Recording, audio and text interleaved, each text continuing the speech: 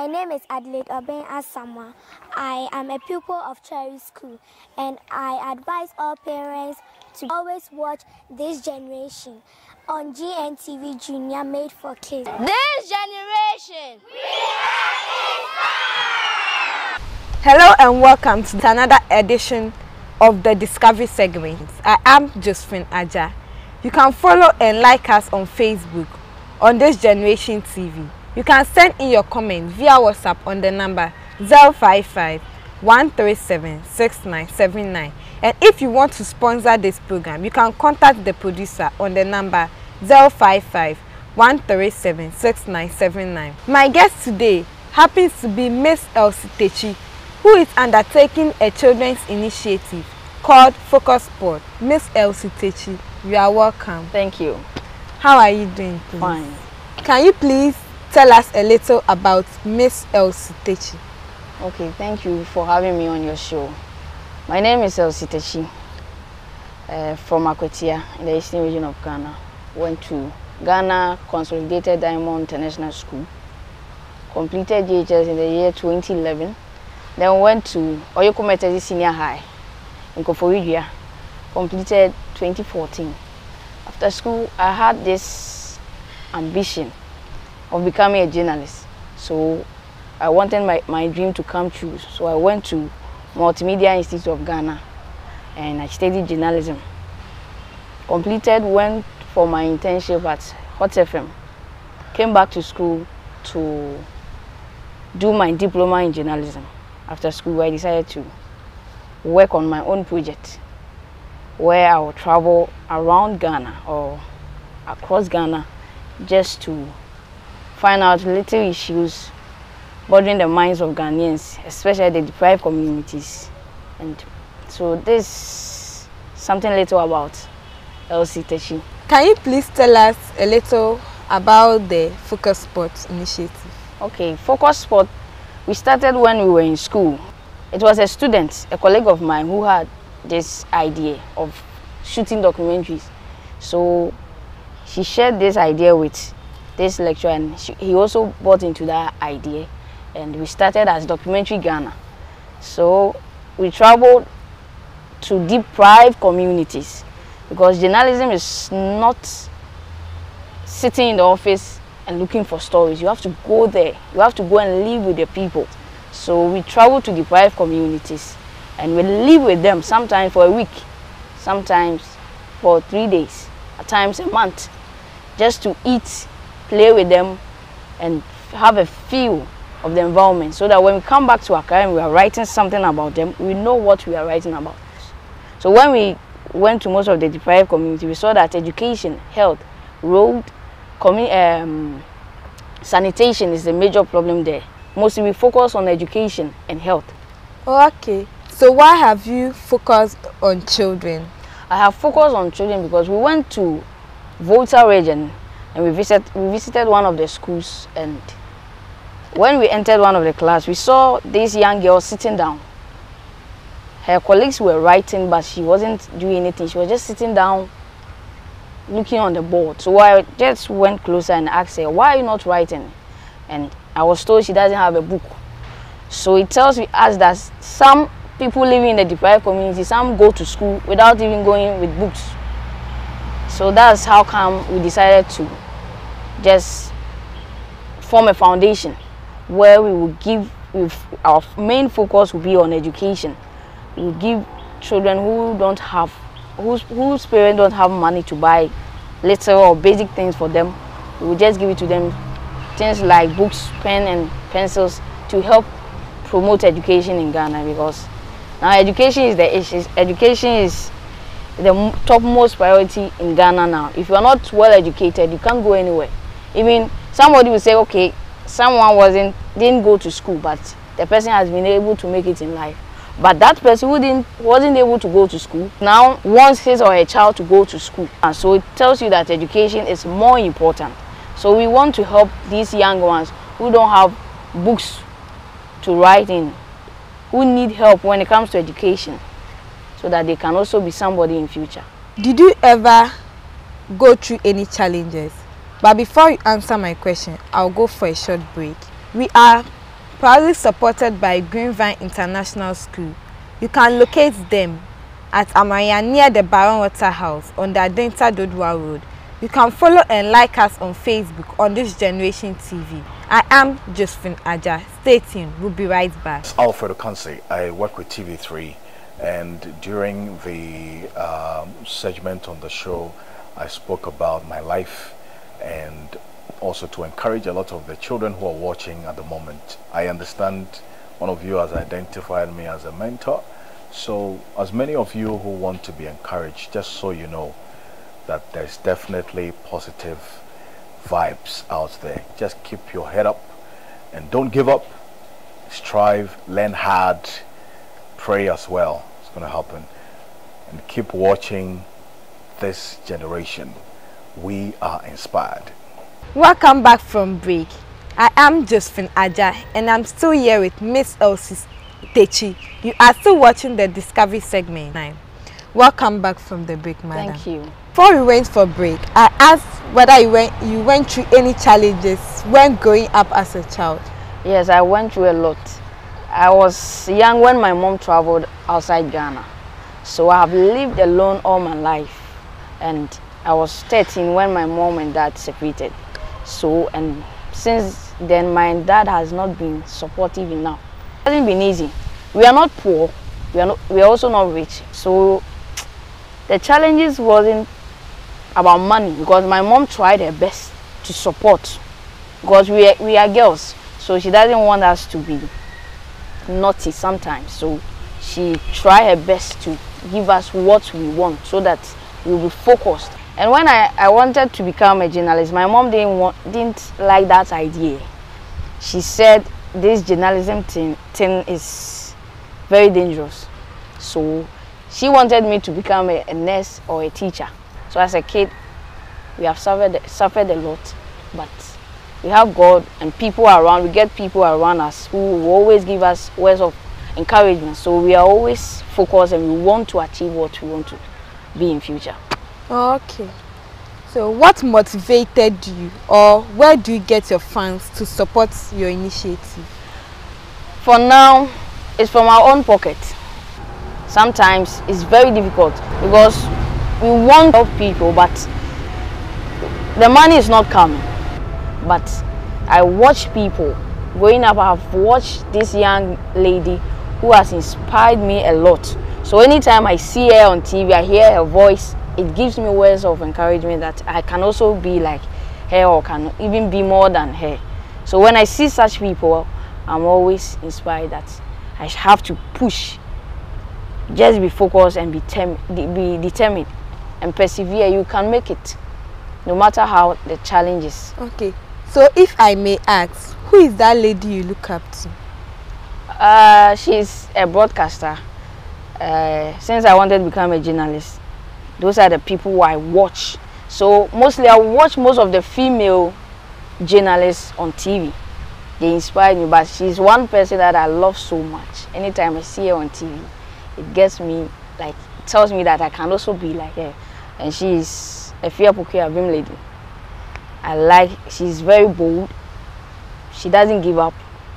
She always, though I haven't met her one-on-one, but I can see, I always touch into her, let's say, her words of wisdom from afar.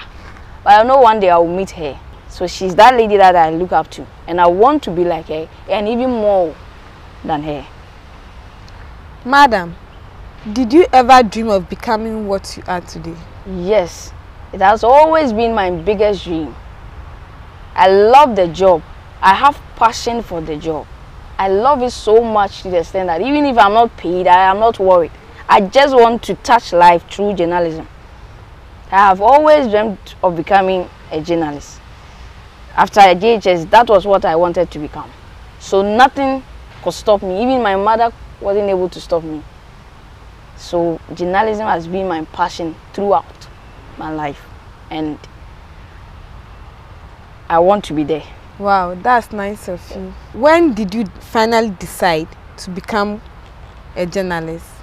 Okay, after JHS, one day I was in my room and listening to one of the channels, and that's when I discovered that I have that passion. I heard that lady's voice on radio for once. And then I came out and my auntie was sitting there. I said, Mom, I want to become a journalist. Show my name, I was saying, you can't, because you are a quick-tempered person, so how can you become a journalist? I said, yes, I want to become, and I'm going to prove all of you wrong, that I can do that. So after JHS, I discovered that this is what I want to do. And since that day, I have been working towards that thing for long. So after journalism, I'm thinking of becoming a lawyer in future. So that's where I'm going to end, being a lawyer. And have you been able to affect lives with it? Yes, I have, through focus sport, because that is the main thing that I'm doing now. So I have been able to affect life, especially children, because they are the future leaders. And when we are no more, they are going to take over from us. We want to leave a legacy, a good one, because our forefathers left a good legacy. We want to continue from there. Because when people see me, they smile. Yes, this is a woman who has been selling our issues, talking about our issues, telling people to come and help us. And when we have a little on us, we give it to people. So when you put smiles on people's face, then you are directly affecting life. There's this chief who always call us and say thank you. So that's my greatest achievement, that I wanted to touch life and I have been able to touch life. We'll go for a short break. Tune. This generation. Welcome back from break. I am Josephine Adjah and I'm still here with Miss Elsie Takyi.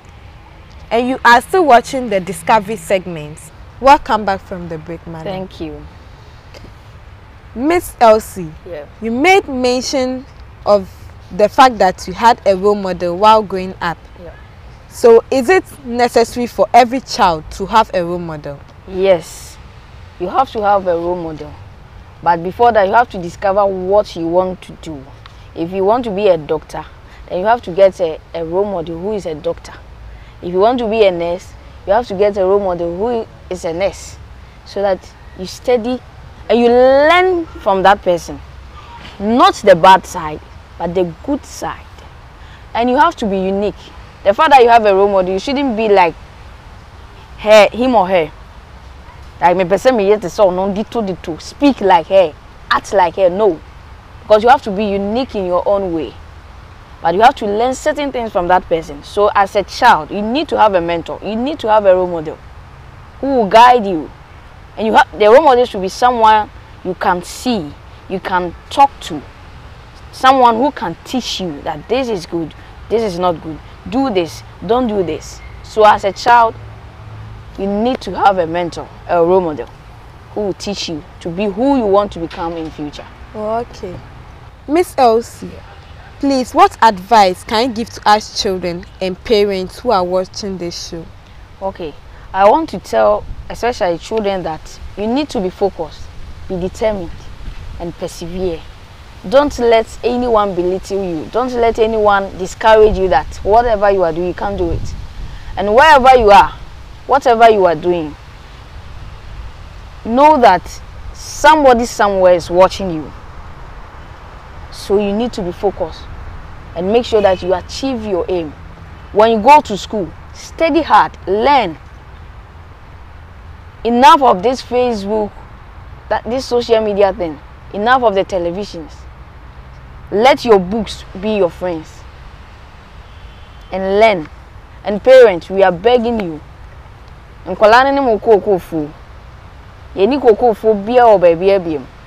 invest in your child's education. It